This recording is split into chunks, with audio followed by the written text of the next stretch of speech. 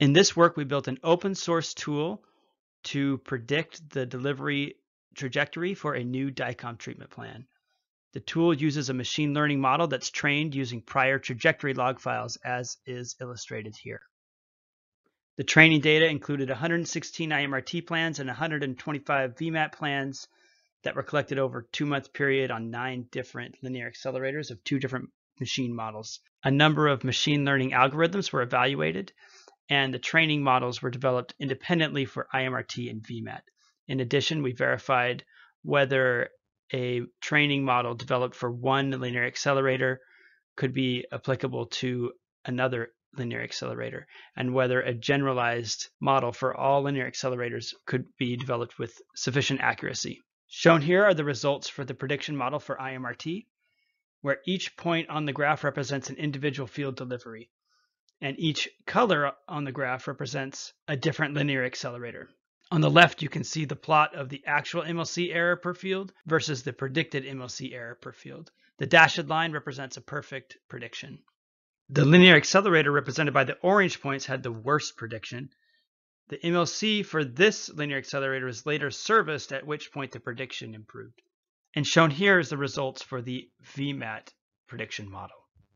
The prediction model is made openly available as a tool for approximating radiotherapy delivery via informed simulation, or Tardis for short. Here, I would like to demonstrate how to use the Tardis GUI. So there are 3 steps. The first one is that choose the input DICOM print file you have. So you just click the open here and choose the print here. DICOM print here, I have a IMRT print with 7 fields.